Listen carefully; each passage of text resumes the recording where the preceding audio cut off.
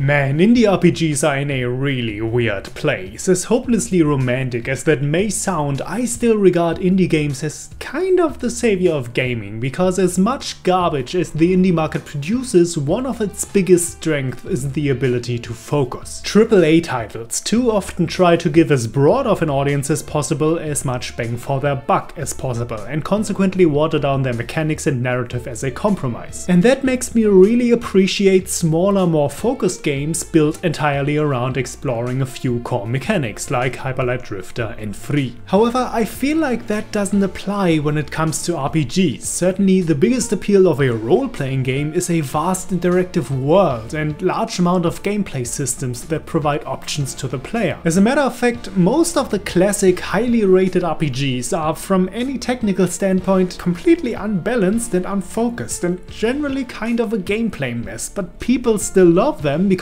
in terms of role-playing, possibilities are more important than balance or polish. And that brings me to Masquerada Songs and Shadows, a game that, like many other indie RPGs made by a small team on a modest budget, is faced with exactly that dilemma. Great in what they focused on, but too limited to make a real lasting impact on the RPG market. So Masquerada is an isometric RPG and it takes place in the city-state of Ombre. Ombre is engulfed in a bitter civil war between the upper class, the government and multiple officially recognized guilds called the Masquerada, and the Mask Runners, a revolutionary group in the impoverished lower class. The player takes control of Cicero Gavard, a government inspector who 5 years ago, when his brother became the Mask Runners leader and tried to overthrow the government, was exiled because Cicero chose not to report his brother's activities despite already being in the government's employ. The crown, however, now brings him back into its service because a government researcher and close friend of Cicero has gone missing and 2 other inspectors already turned up dead looking for him, so his expertise is needed. As the names Masquerada and Mask Runners already imply, people in this universe utilize so-called masquerades, which are magic masks left by an ancient, long-gone civilization. These masks allow whoever put them on to wield elemental powers in battle, and are thus important to both the narrative as well as the combat engine. So every party member you can play has a bunch of different skills in alignment with a respective element that you can upgrade, and the combat, like in many of the classics, is real-time with a pause function. There are, however, a few special mechanics that distinguish Masquerada from older isometric RPGs. For one thing, next to having a mana bar, there's also a guard meter that needs to be depleted before you can attack someone's hit points directly, but this can be bypassed with attacks from the side or the back, putting greater emphasis on positioning. Using spells and spending mana also charges up your mask, which in turn unlocks an ultimate ability depending on the mask you're wearing, but most important are probably the elemental combos. You see, some skills can place elemental tags on enemies, which can then be activated by each of the character's so-called signature skill, and depending on the elements of both tag and signature move, this can cause different effects. For example, combining fire and air this way causes vulnerability, water and earth causes a snare effect, and so on. While I was at first somewhat underwhelmed by the combat, I actually grew to like it towards the end, because the elemental moves plus the importance of positioning plus the various buffs, debuffs and crowd control effects you can unlock for your spells add a large amount of combinations to every encounter. And with the ability of reskilling your character between every mission, just experimenting with different setups never got old. I do, however, have some issues with the game's difficulty and controls. The difficulty mainly because enemy design in Masquerada is kinda lacking. Not the bosses, mind you, those are plenty and extremely varied in mechanics, but trash mobs are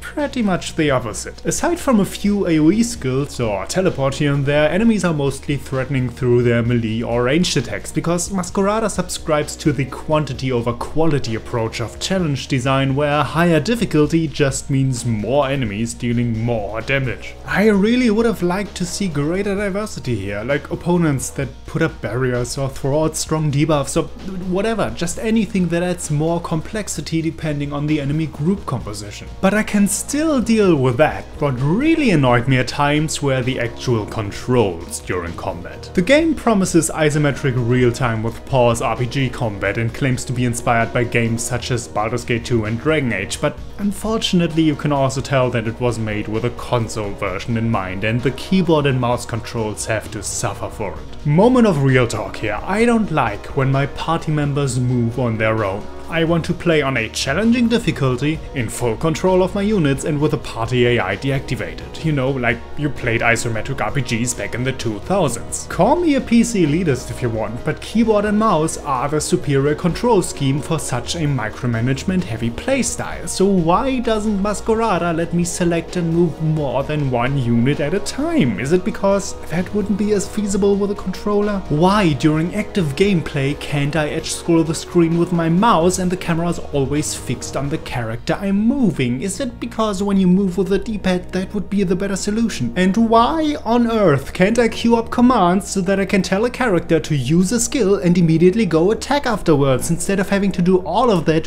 one pause at a time, every time, for 3 different party members? Granted, none of this is a deal breaker, because with the pause function you have all the time in the world to execute whatever it is you want to do, but especially against a lot of damage heavy encounters, the lacking controls make micromanagement way more clunky than it needs to be. Just look at my combat footage. I have to pause constantly because that is what enemy damage output on hard mode in this game demands of you. Some control issues aside though, the combat is at least part of the game that the devs could clearly focus on. The rest of the world offers almost no interactivity whatsoever. The story is entirely linear, which by itself of course isn't a problem, but you are completely gated through the entire game with a single objective marker that you just follow at any given point in time. There are no random NPCs to talk to, no dialogue options to choose from, there aren't even any shops or items in general. The entire game is pretty much just either combat or watching the story happen with almost no player input required, and with its predefined characters and dialogue, Masquerada is, I guess, more like a JRPG than a Western one in that sense. And you know what, that is entirely fine with me. I completely understand when a small indie studio doesn't have the budget to fill the entire world with interactable objects and role-playing options. But if you as a consumer are looking to buy a proper RPG, it is important to know that these limitations exist, especially when the RPG in question invokes the vast isometric classics as part of its inspiration. Now there are still some objects to pick up in most areas. Extra masquerines can unlock new ultimates, and collectible materials can be converted into passive buffs for your characters, but that is all extremely basic. What deserves special mention, however, are the additional codex entries you can find, because while the world of Masquerada leaves me wanting more on a mechanical level, the lore in this game is absolutely superb, and probably the main reason why I ultimately ended up really admiring it. You see, I like fleshed out fictional universes, I like Warhammer, I like Star Trek. I just love when a fictional world contains so much lore you can fill an entire wiki with maps, factions, characters and historical events. And Masquerada is arguably the most impressive and thorough attempt at building such a world within just a single indie game I have ever seen. Right off the bat, the visual style is incredibly striking, as the masquerines and the differently colored clothes that all the guilds employ resemble a fancy, never-ending masquerade ball. And thematically this works out in multiple ways, because even though these guilds and the registry come together in cooperation to form the governing body of the city, the color-coded dresses symbolize allegiance to one's own guild first, and the masks symbolize hidden agendas. So the player is constantly visually reminded that the city's main characteristics are intrigue and corruption, which keep the guilds occupied amongst themselves while the lower class drowns in poverty. The main way this lore is portrayed is through codex entries that unlock as the main character Cicero fills up his journal about the city over the course of the game, and the depth and detail in which this lore is covered is staggering. You can learn about everything: historical events, ties to other nations, the districts, the factions, the kinds of powers and training the different regiments employ, and so on and so forth. And the entries not only consist of drab descriptions, but also anecdotes and opinions of Cicero himself, as it is his journal we are reading. It has to be admitted, however, that the codex is still basically a massive lore dump. After almost every scene, new entries pop up for you to read, sometimes to an almost absurd degree.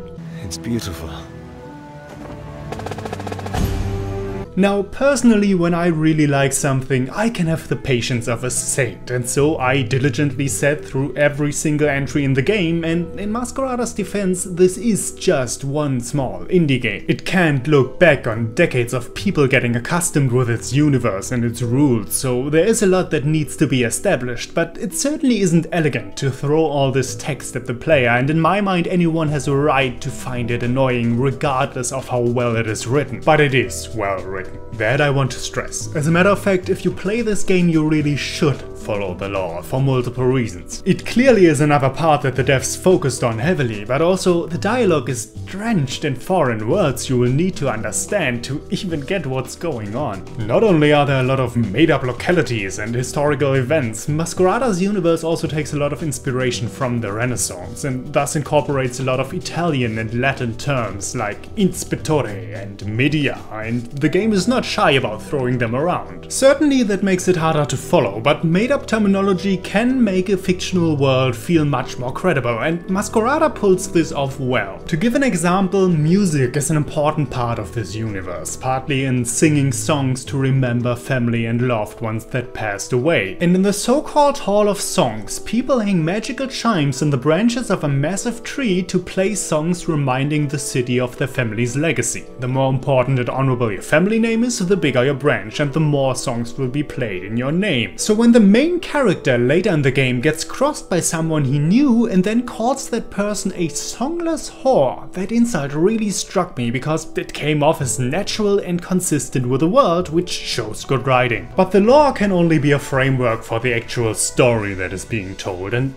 I really enjoyed that as well. The investigation into the disappearance of his old friend, which the main character is tasked with, is actually a clever starting point for the narrative. It sets him up to discover important secrets about the masks, doubling down on exploring the extensive lore of Masquerada, but also, since he basically takes on the role of a detective, the game has a good reason to make Cicero visit very different parts of the city, make him talk to all kinds of people, and take on the help of a diverse set of supporting characters, all with their own issues and ideas.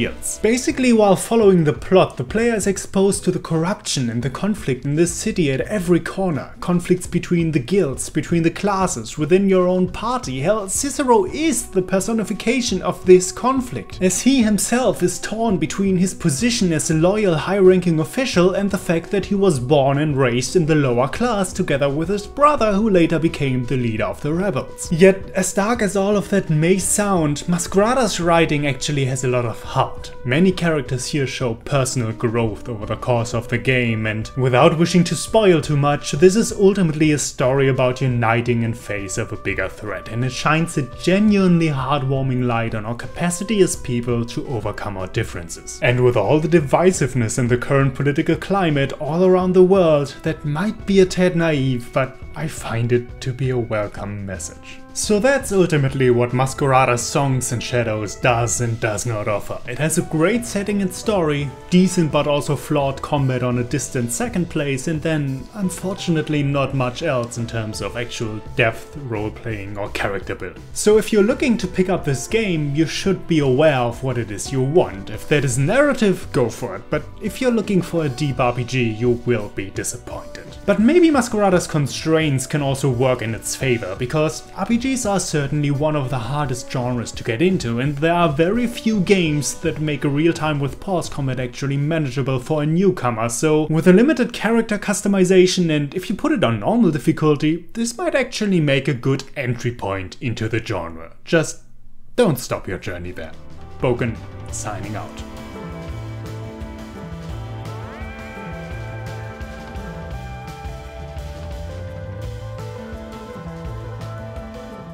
Hey there! If you're still with me at this point, I just want to say thank you for watching my video. It actually means a lot to me. If you want to support me any further, then please feel free to, leave me a like on the video, subscribe to my channel, or just leave me a comment down there in the comment section telling me what it is you think. And if you want to check out anything else I do on here, then there should be a few video suggestions on your screen right now.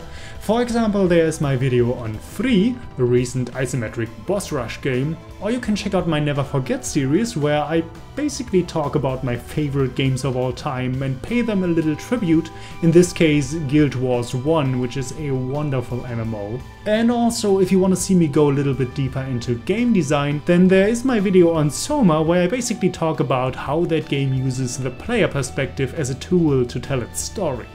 So I hope you find anything there that you like, and I hope to see you on my next video. Until then, take care, bye bye.